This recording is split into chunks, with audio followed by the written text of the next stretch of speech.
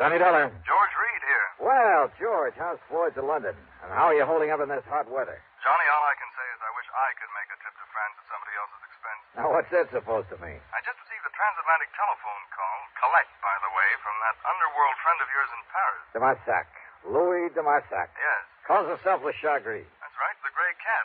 Why he ever chose to call himself that? Because at night all cats are gray. So he's hard to see in the dark. Well, free enough for yourself. Paris after dark. De Marsac knows more about the dark alleys and sewers and back streets. But what did he call you about, George? He wants to talk to you about the Olney diamond. The what? $750,000 worth of diamonds, a necklace that was stolen from the Earl of Olney during a recent visit to the United States. Le Chagris has a lead on him? He wouldn't say, but if he has, you can get them back. Believe me, we shan't quibble over your expense account. Including whatever may be necessary to grease the palm of de Marsac?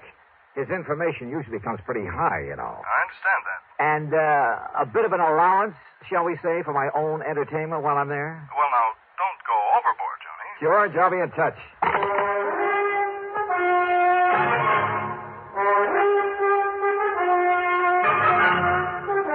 CBS Radio brings you Bob Bailey in the exciting adventures of the man with the action-packed expense account, America's fabulous freelance insurance investigator. Yours truly, Johnny Dollar.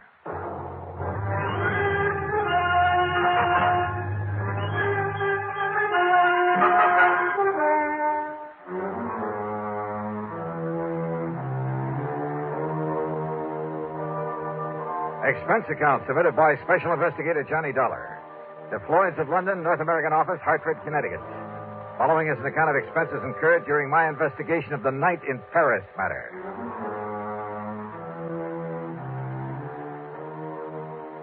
Expense account item 1, $12 even for a call to Paris, France. To a man I wouldn't trust any further than you could throw the Louvre, Louis de Marsac. Oui, Monsieur Dollar. This is your oldest, your dearest friend, Le Chagris. Oldest and dearest friend, huh? But of course. One of the crookedest, chiselingest connivers I ever met. Oh, But no. George Reed says you have some information about the Olney diamond, which means you've got your hand out, as usual. Oh, believe me, mon ami.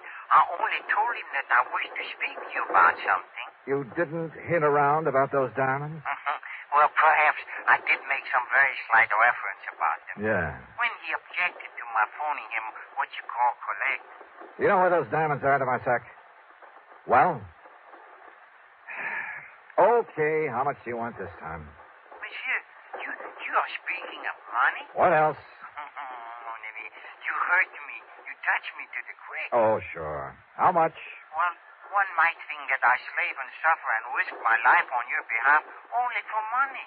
How much, de Marsac? Say, $10,000 American. Yeah, well, it was nice to talk to you. See you around sometime. No. Wait.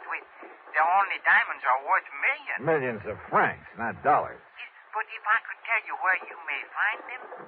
In that case, I might be willing to part with, say, 1,000, maybe 1,500. 5,000.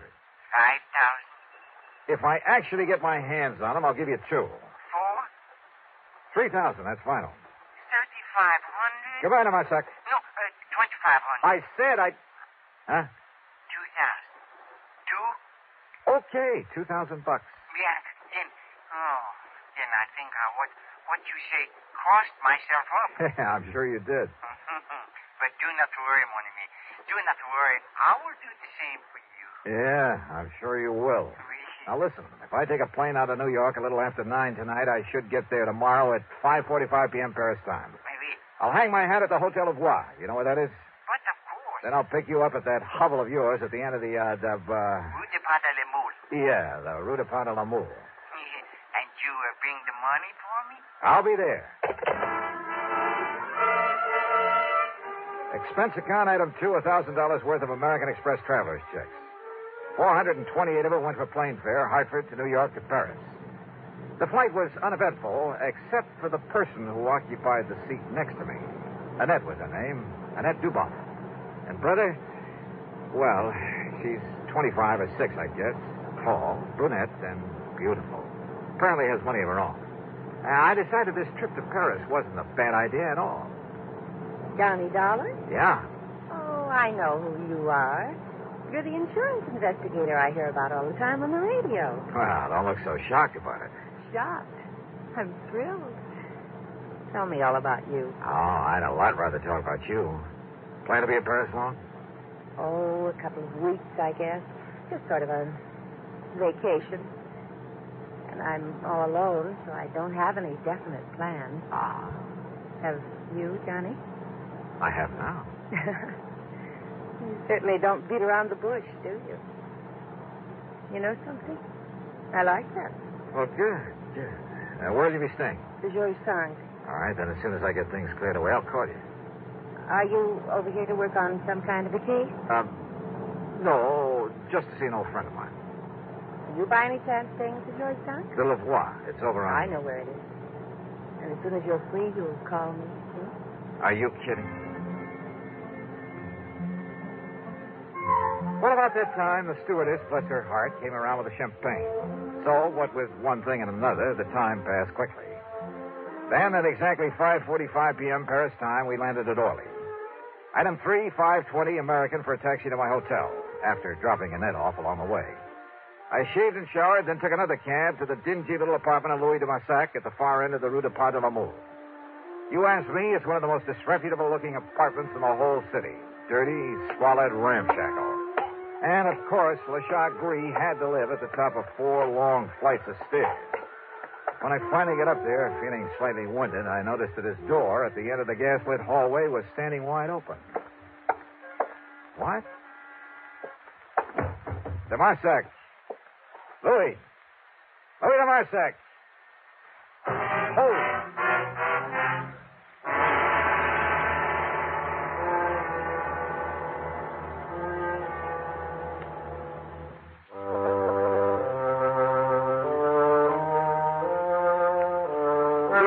The dingy, dark apartment of Louis de Massac looked like a tornado had struck it.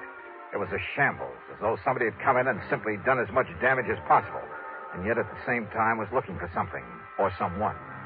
As for de Massac, there was no sign of him anywhere. I stood there for a moment, wondering what to do next. Huh?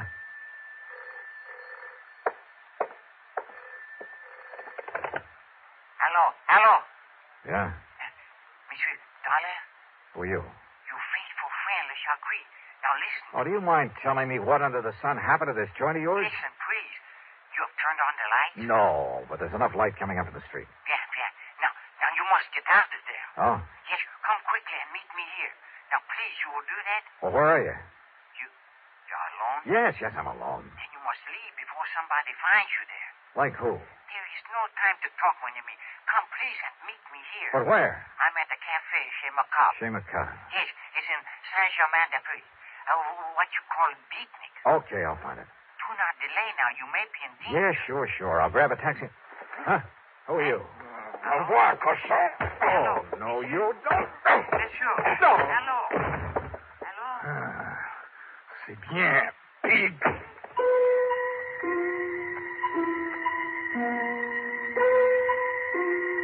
When I came to, I found myself propped up in the remains of a chair. A bottle of cognac and a glass had been placed on a table beside me. I helped myself. And next to it, a piece of paper. Scribbled on it were the words, Je regrette. I'm sorry. So believe me, if I ever catch up with him, he's going to be a lot sorrier. Another snort of cognac, and I felt able to navigate.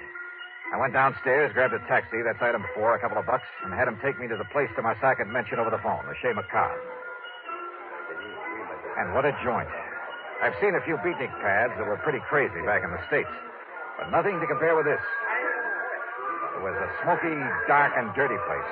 The beatniks packed into it were dirty, too. Characters who made a business of being characters, including a gaunt chick chanting some poetry in a corner. Then a wormy little man sidled up to my table out of the shadows and proceeded to help himself to my drink. Yeah, it was de Marsac, the Chagris. Do not seem to know me at first, mon ami. Even when you come over and help yourself to my cognac? In this place, it is the custom. But what happened to you when you hang up the telephone on me? Well, somebody sneaked in and worked me over to Marsac. Any idea who it might have been? No. I hope he did not hurt you too badly. No, he did all right. But why? Now, why the crazy note he left saying he was sorry? But of course, monsieur. But of course what? Well, he must have thought you were me. Oh? Oui. Because of a little deal on the statue that I made a week ago. In my business with some of the terrible people I have to deal with, this sort of thing happens all the time. I'll bet. But then, when this man, he discovered he had made a mistake, that you were not me... Oh, sure. What can you, the American, know of the art, the poetry of today? Huh?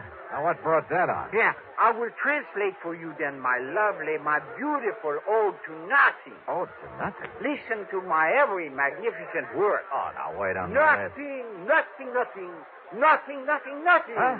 Nothing, nothing, nothing. Oh, now, look. Marsac, come on down to earth. Wait. It is all right now. Huh? All right, what do you mean? It was for the benefit of the man who came by the table, who looked at us. Oh, yeah, I noticed him. He was very curious about us, like a spy. A spy? Yes, of course. He may have been from my dear friend, Monsieur Francois Dubesson. Wait a minute. Francois Dubesson. Isn't he the fence who got hold of that painting that was stolen from Vincent Price a while back? That I helped you to recover for a slight fee. And it was through him that you located the Blue Madonna that was taken from the gallery in Philadelphia. Oui, the same. And now it is Dubesson who has the only diamonds. You're sure of that? I am sure. Also, it was Dubesson who arranged to have them stolen back in your United States. Your good friend, huh? But of course. But you're perfectly willing to double-cross him. Why? Because you will pay me so well. If I get my hands on those diamonds. Oh, I have it all arranged. So, if you would like to pay me now, the $5,000 American... When I get my hands on them. And it's only $2,000, remember? Oui. I cheated myself. Okay, now, how do I get them? I have told him that you're here, that you are very rich, that you will pay him 15 million francs. 15? Well, that's close to $30,000. It is better there remain lost to your company. All right. Where'll I find him, this Francois Dubesson? He will come to you. With the diamonds? Yes, at your hotel. Tonight at midnight. He knows my name? Well, I've told him that you are Monsieur Robert Matthews from Texas. Hey, yeah, good. Then I'll have to take another room under that name. But of course. And you're sure he doesn't know who I really am? My business? No, because only I could tell him that. All right, now look, Demasak. If you have any idea double-crossing me... You? Oh, my oldest, my dearest. And yet, if you were to find out that 3,000... Wait. Okay, Demasak. If it all goes off without a hitch. But if it doesn't... Oh, have no fear, mon ami.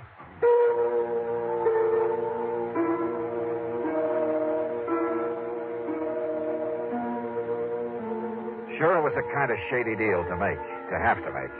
But under the circumstances, what else? And people simply don't realize how most of the crimes in this world are solved. Not by Sherlock Holmes type of detective work, not by the kind of stuff you read in the mystery magazines, but through informants. And one way or another, they all have to be paid off. Otherwise, well, look at this case.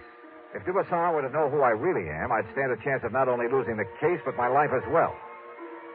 On the way back to my hotel, I began to wonder again about the man who'd attacked me there at Demasac's apartment, who'd apparently been there before, looking for someone, or for me. Did he really think I was Demasac? Or was it all just a warning to leave this case alone? There was only one way to find out.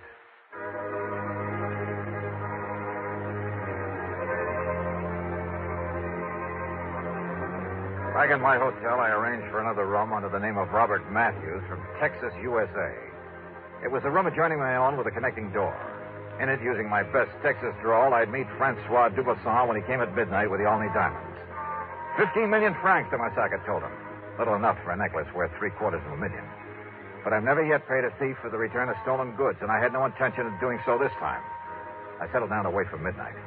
And then I suddenly realized why I'd felt only half-dressed ever since I was attacked over in Demasac's apartment. Sure, my gun was missing. Without it, and if Dubesson was wise to me, was the phone in the other room, the one where I'd act out the part of the rich Texan, if there was any point in it.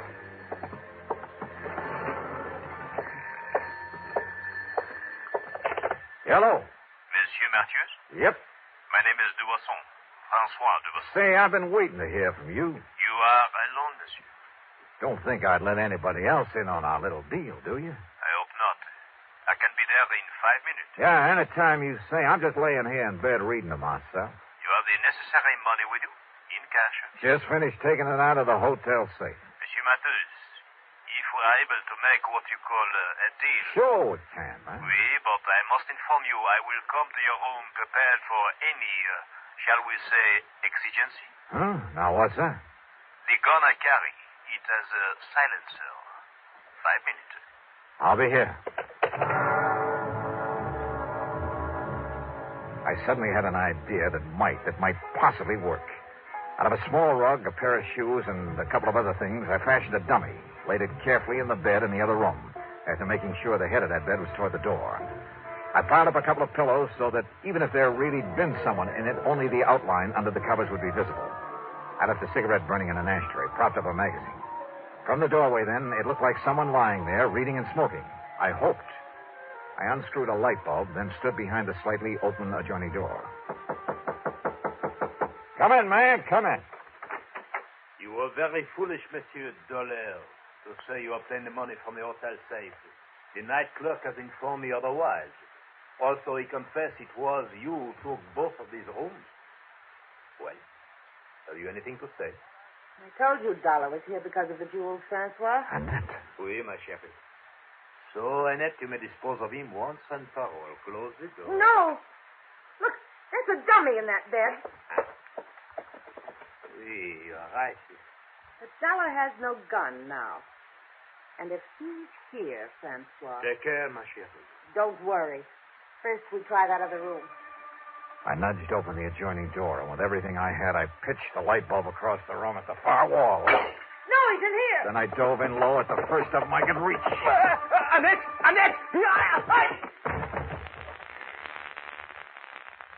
A bad mistake, Johnny. Because I have the gun. Yeah. I suppose I should have known, Annette. Your last mistake. Because with this silencer, nobody will ever know. Oh, I'm sorry, mademoiselle. Oh, dear. Oh, thanks, Tomasak. Like the U.S. Marines. But such a pity, monsieur. Huh? That I should stoop so low as to strike a beautiful woman. Of course, the fact that it saved my life. 5,000. Sure. 5,000.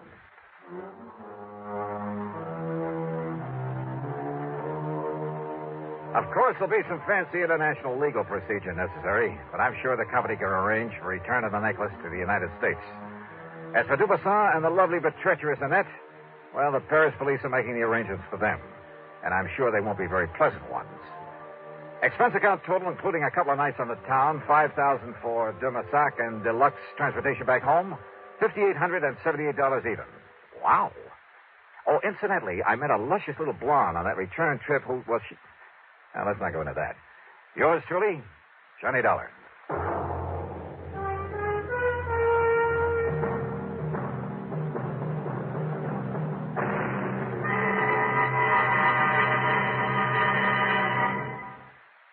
Here's our star to tell you about next week's story. Next week, a foggy night on the Embarcadero in San Francisco. In the shadows, a killer. Join us, won't you? Yours truly, Johnny Dollar.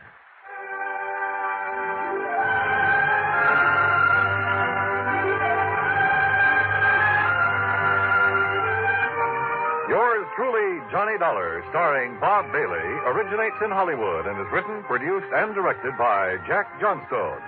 Heard in our cast were Virginia Gregg, Forrest Lewis, G. Stanley Jones, Tony Barrett, Bill James, and Gus Bays. Be sure to join us next week, same time and station, for another exciting story of yours truly, Johnny Dollar.